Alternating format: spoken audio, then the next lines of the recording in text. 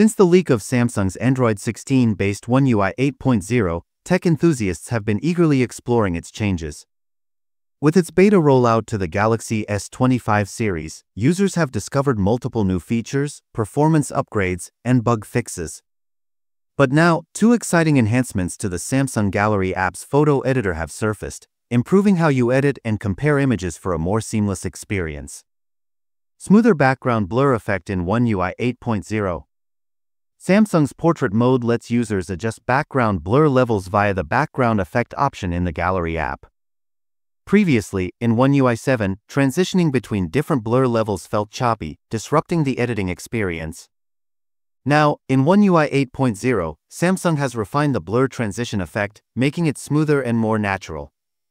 As you scroll through blur levels, the effect flows effortlessly, creating a professional-looking depth of field enhancement without sudden jumps. This means better control over portrait images, giving users a more precise way to create stunning visuals.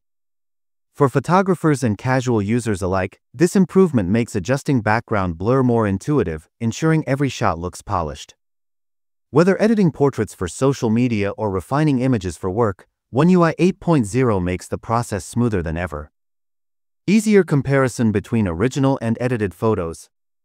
One UI 8.0 introduces another game-changing feature, the ability to instantly compare edited and original photos with a simple gesture.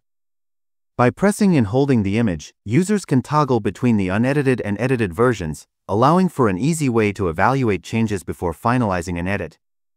Previously, users had to rely on switching between saved images or undoing edits manually. Now, this streamlined approach speeds up editing and ensures better control over final image adjustments.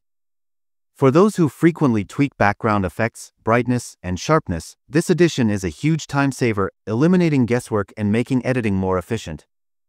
One UI 8.0 availability. Which devices will get it?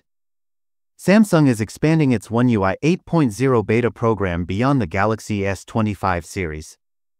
Recent beta pages suggest upcoming availability for the Galaxy S22 and Galaxy S23 lineups, indicating Samsung is gearing up for a broader rollout.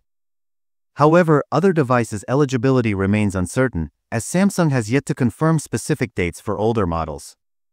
While flagship devices will likely receive One UI 8.0 first, mid-range and budget models might follow a few months later, depending on Samsung's update timeline.